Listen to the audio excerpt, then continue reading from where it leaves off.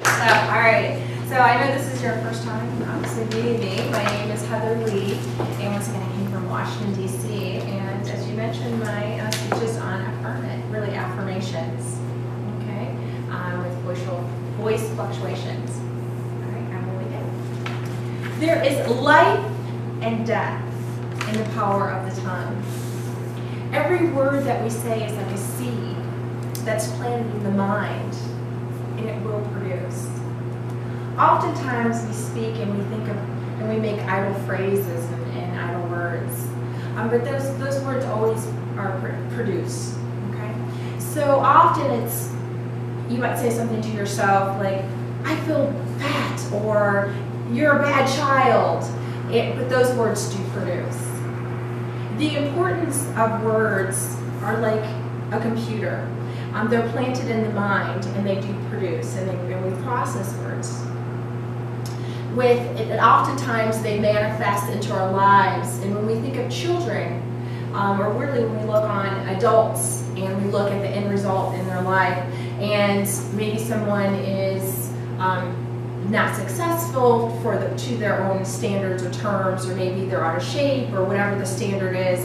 Oftentimes we look at their childhood and we can see that it was an elder or someone that spoke into their lives and planted seeds that manifested and were evident in their life.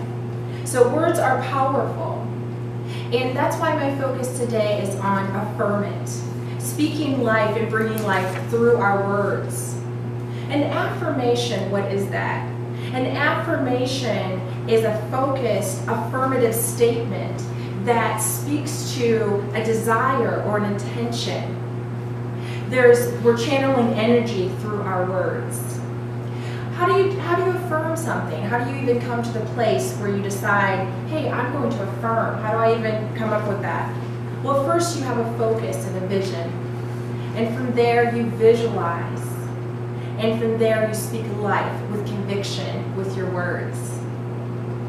So words are powerful, as I mentioned, life and death in them. Daily you visualize, you think about the words that you're saying, because once again, as I mentioned, your mind is like a computer, and it's always processing and processing the words that we receive. One of my favorite books is by James Allen, and James Allen wrote As a Man Thinketh. And in that book he says, our minds are likened to a garden, excuse me. You either actively cultivate it or allow it to run wild. But whatever you do, it's going to produce. So it's important to guard our minds, and one of the ways that we do that is with our words and what we receive. Words can come from television, come from music, right? Dialogue with one another. You can have negative conversations with someone. But once again, words are powerful. Okay? So with that affirmation, once you focus and you decide, hey, I've acknowledged that words are powerful, and you've focused, and then on a daily basis you've decided, I'm going to affirm positive things because my mind is likened to a garden and I am constantly processing. So you focus and you say, I am greatness. That is an affirmation. I am affirmative statement with conviction. I am a Toastmaster. I am a queen. I am confident. I am greatness. And then from there, you're going to end up embodying that based on the power of words. All right?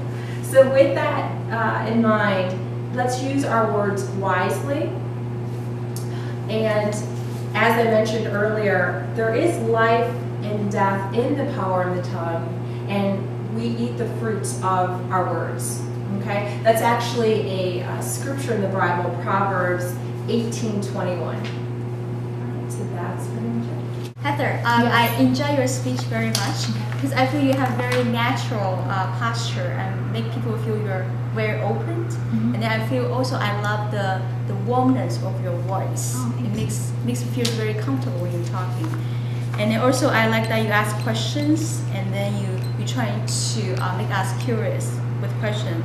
Also, I like the anecdote you are using in your speech. You are using computers, seeds, garden, so they sort of visualize the abstract concepts. That's great. One thing I think that can improve is that you guys sort of say, excuse me. So, which I think you sort of in a way enlarge the error you're making. If you just ignore it, pretend it doesn't happen, then the audience probably won't even notice it. Okay. Yeah. So never apologize. Okay. Yeah. Okay. Sounds awesome. Yeah. Overall, I love it. It's a great speech. It's a good speech. Well, I thought it was an excellent speech. I thought you seemed very comfortable and relaxed. From my standpoint, it's very impressive what you're able to do, and that it seems to be all very original thoughts, and you put a lot of yourself into it, which is I think very nice. I was wondering about the part of the speech that's supposed to be vocal variety, and it seems like your voice does go up and down quite a bit. I thought it would have been interesting maybe to play with that a little bit more and maybe make that a little more extreme. Heather, I really enjoyed your speech. Affirm it. You went ahead and defined. Look, I'm getting ready to tell you about affirmations, So that was nice. You had the friendliness that was so important. Your posture was nice. And you had great eye contact. You didn't miss any of us in the audience. And I really enjoyed it. I had one distractor. Okay. I just got through looking at a picture of a couple of things that you might have that's a distractor. Yes. One picture was a man looking up in the ceiling. You didn't do that.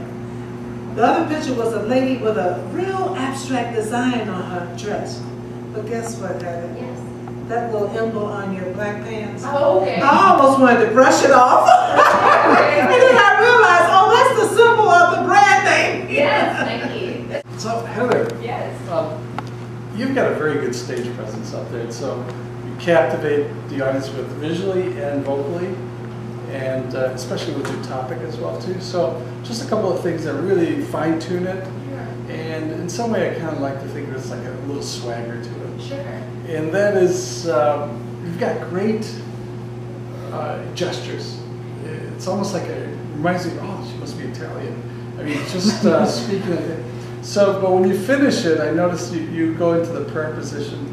Just put your hands down. Use your hands with intention, and then just put them down rather than here. It just seems like suffocating as opposed to anything else.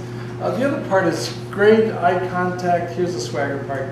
Just hold the eye contact just a little bit longer. So instead of bouncing off like a politician, they go here, there, you're just bouncing off. Just hold it as if you're just talking to one person at a time. Well, Heather, I also enjoyed your speech. I felt it was interesting. You used a lot of good high-level vocabulary, so that added really to the content, to the positive content of the speech. I also felt that you have a good stage presence. I felt that you were confident, so I concluded that she must have been in Toastmaster for a long time. Or maybe you give speeches as part of your work, either or one of those two. And you use really good planted seeds. I also agree. You say tell somebody something to a child, and you're really planting a seed. If it's positive, that seed will grow into a positive adult, and if it is negative, it will stick in its mind. You mentioned that words are very powerful. I 100% agree. Just one, or maybe two. When you started, I felt that wow, you were just starting too quickly. You were not really in the speech. But then, when I think that was it's inappropriate. It's a compliment that you just said I am giving my speech. So it was on a low tone, and I said I hope she doesn't continue with that same tone. But then you immediately gave us that this is my introduction to me. And then when you went into the speech, you changed your tone. So that was very appropriate. The only thing is, and it could be me that I was not really listening, I wasn't sure maybe what was the topic, what are you going to talk about. So my recommendation is try to define what is the topic. I'm going to talk to you about this word and powerful, so the speaker, the audience will feel relaxed that okay, I know what this speech is all about, so I want to focus on something. Excellent. Heather, you had a lot of examples. There's something you can do that's better than examples. Okay. Talk about what that is a little bit. eye contact, I second what Rocky said more. One person, one thought. And we kind of got the beginning of the thought, but not the full thought. So the eye contact was good, it can be better. And it's very organized. Overall, it's a decent speech. Perfectly good, perfectly fine. To take it to that really zazzy kind of level that Rocky was talking about.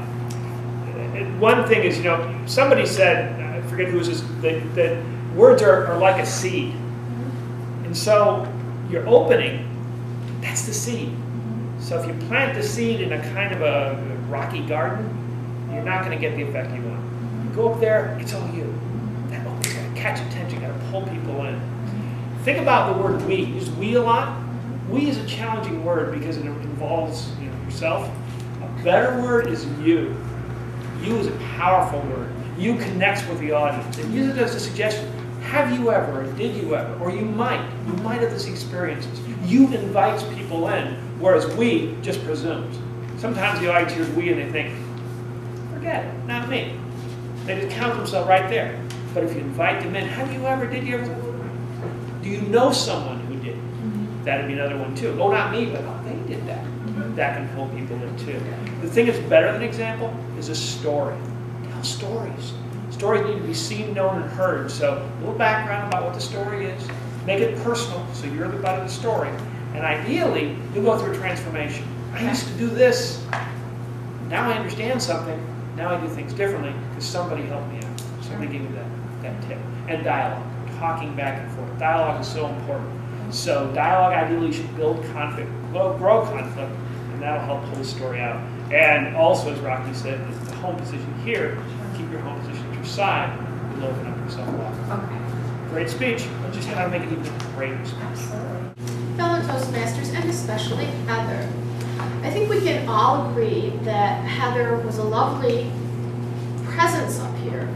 You have a beautiful smile, and you were very kind about sharing it with all of us. I saw you looking around many times, looking at individual people, and you have a beautiful smile, you have a beautiful voice, and I felt that we were gifted with that. But I think there are some of us who may have felt that you didn't give us quite enough of your attention. You would look at us and we'd smile, but then you'd kind of move on before you got to the end of a point. I think that it is far more effective if you finish a sentence while looking at one person before moving on to the next. One of the other things that I think that we were fortunate to see was, and hear, was the way you used your words. I thought that you did have some very descriptive words. You talked about the importance of words. I was very captivated by that whole first paragraph that you did where you talked about how words can affect us. But I wonder how many people were sort of unfocused by the time we got to that because you came up here and you introduced yourself. One thing I could suggest is that it's better to have, if you want to have somebody introduce you, give it to the Toastmaster. You came up and said, so let me tell you a little about myself.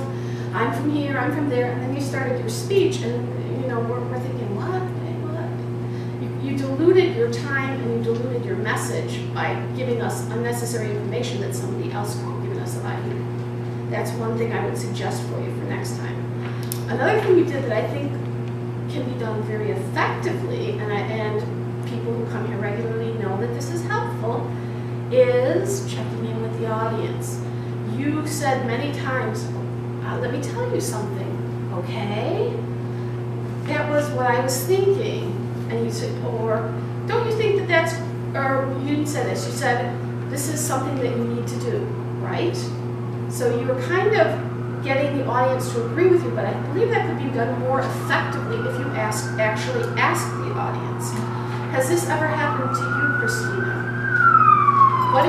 What would you think if such and such happened? Rocky, how do you think you can improve your own life with daily affirmation? And you don't necessarily want a response from them, but has anyone in here ever used daily affirmations? Show of hands? Okay, one person, but at least that's a way to start out. That's a way to get the audience involved. You talked about affirmations, and I think that I would have liked more information on the affirmation. I don't think you needed to give us quite as much about the importance of words. You didn't have a lot of time. This whole affirmation idea is something that I'm kind of intrigued by. I would have liked more information about that. I think many of us would have felt more secure in knowing that it's something that works if you had, as Tim suggested, given us stories of people that it worked for, or some kind of statistics. Also, one other thing I would suggest for you is that you started several sentences with so and just as with your unnecessary introduction, I believe that so and automatically detracts from what you have to say. So I heard that President Barack Obama was elected a couple days ago. Well, so did everybody else. And if I just said President Obama was elected 2 days ago, okay, that's setting up a platform and people expect something after that. When you started out with so, people are thinking, well, what's the point of this? Is this like news to you? Or I would strongly suggest that you try and